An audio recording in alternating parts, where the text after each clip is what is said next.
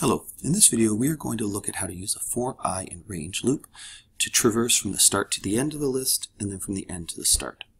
Note there are some other types of loops that you can do this quickly with. Regardless of how you do it, we really want to understand how to use a loop to traverse a list, that is, move through it, because that becomes really important as we look at more advanced algorithms.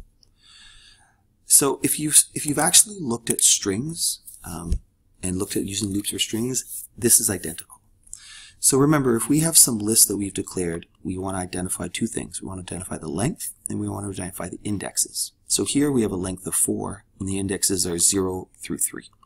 So that means I can set up a for I in range loop that's going to go from 0, 4, 1. And then I can go print list at I. So what happens with this loop is, remember, is if we have I, and then our condition is going to be I is less than 4, so I is 0, true, so we run the loop, so we print list at 0, and then I is 1. Does that pass the condition? Yep, so that's true, and then we print list at 1. 2, does that pass our condition? True, so we print list at 2. 3, does that pass our condition? Yes, we print list at 3. And then 4, does that pass our condition? No, so that fails. And then we exit our loop. So what we're doing is, by setting up the for I in range loop, we're using the I to access the different indexes in the loop.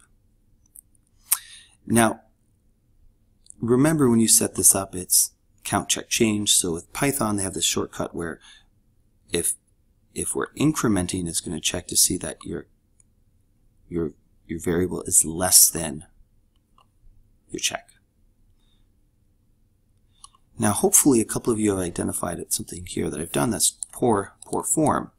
And what it is I've actually written down the length of the list myself, and that's really not a good idea. And the reason is this: I could go list.append, and I'm going to append a new number like 10. Actually, before we do that, let's just show that this works. There we go. So it prints out each element. But like I was saying, if I go list.append, I'm going to add a new element to this list. So I'm going to append a 10, which is going to put a 10 on the end. And notice I don't get that last element. Now,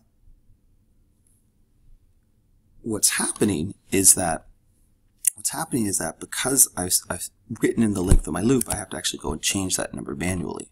And now I get all the elements. So what's better here? Well, it's actually better simply to have it calculate the length of your list for you. And that means it doesn't mean what you change this length to, it's always going to work. So this is how you move through a list from start to end. Let's do from end to start. So again, use a for each loop, so use a for I in range. But what we do is we start off at the last index. So the last index is going to be the length of the list minus 1. Remember that the length of the list is 5, then the last index would be 4. And we want to go to -1. It's going to be inclusive, exclusive, and each step we're going to subtract 1 from our counter. So if I take this exact same table just to speed things up here, we're going to print list at I. Because this is actually a -1, what Python does is it changes the inequality.